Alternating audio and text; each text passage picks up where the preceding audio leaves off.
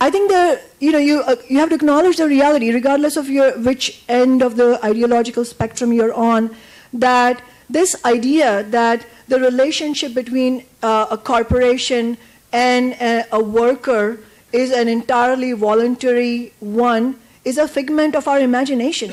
The reality is that the relationship depends upon the balance of power. Because if you were to really believe that it's totally a voluntary relationship, then you should be arguing for child labor, because that was legal at one time, and that was argued as a beneficial thing for the economy. So we have to understand that it's a balance of power. We're moving ever so slightly away from whether we need customers with more money to have that that base, but we'll be addressing some of the underage working here shortly.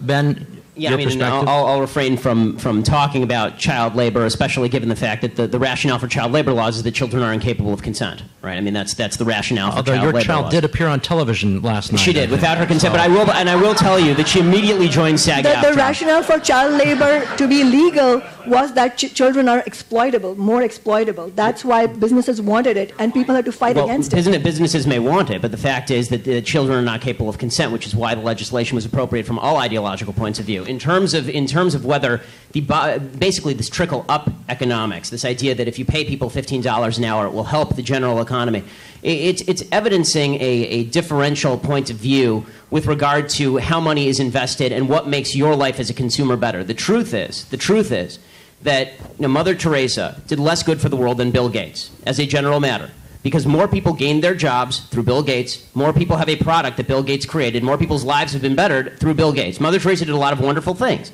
But the reality of the situation is that what makes your life better than people's lives were 50 years ago is all the new products and services developed by all the rich people who hire you. All of you out there who I'm sure are not rich, are you working for a poor person right now? Who is hiring you? Who's paying your salary? Unless you're working for the government, and even then you're not working for a poor person, you're paying for the rich people who actually pay the taxes that pay for you to work for the government.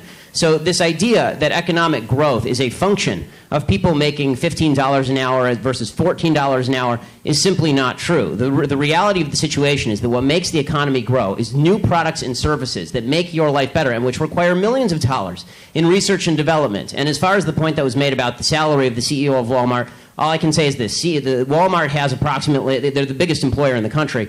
They have something on the order of 2 million employees across the country. Let's say we agree that 20 million is too much. And let's say that we cut that salary to zero. Great, we just gave everybody $10, right, for the year. So let's stop pretending that the vast wealth imbalance inside Walmart is causing poverty for people at the bottom.